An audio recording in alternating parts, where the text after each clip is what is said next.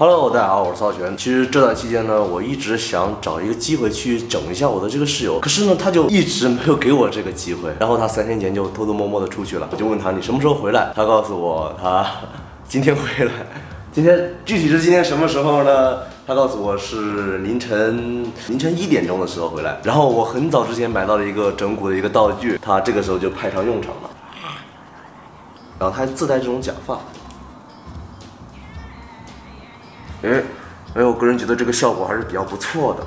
这个头发有点油啊，我这样就顿时清纯了不少啊！我是觉得这个东西实在是太热了，这个戴着，所以就是怪不得这些鬼都是披头散发，他不能留这种双马尾，这样就感觉这个女人仿佛失了智，你知道吗？啊，这个面具真是太热了。所以现在就说一下我这个整蛊的这个计划哈。我的这个室友呢，他大概会是1点半的时候回来，然后呢，我就戴着这个面具，乔装打扮成这个女鬼，在床上等他。当我在他的这个床上背对着他的时候，他就不会认为是我在这个床上，而是一个女人在他这个床上。按照他这个调性，他不可能视而不见，对吧？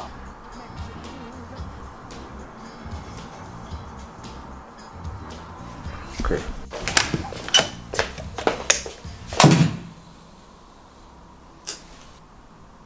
他的这个房间也太乱了吧！我操，不行，你这样我都没有地方睡了。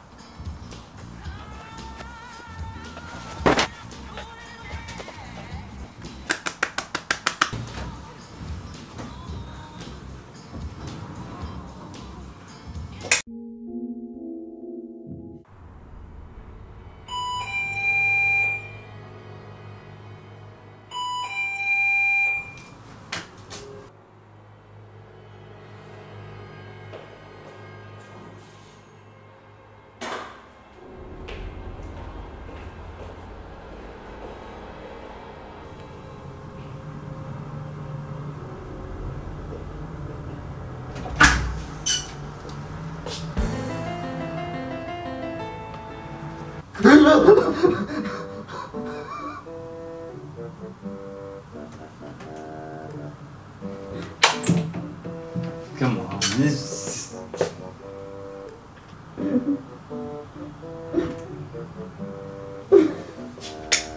你还头发、长发，什么东西啊？你是看看你的样子，那是刘欢吗？这是啊？那是刘欢吗？哎，我看一下这面具，让我看一下你这面具，好丑。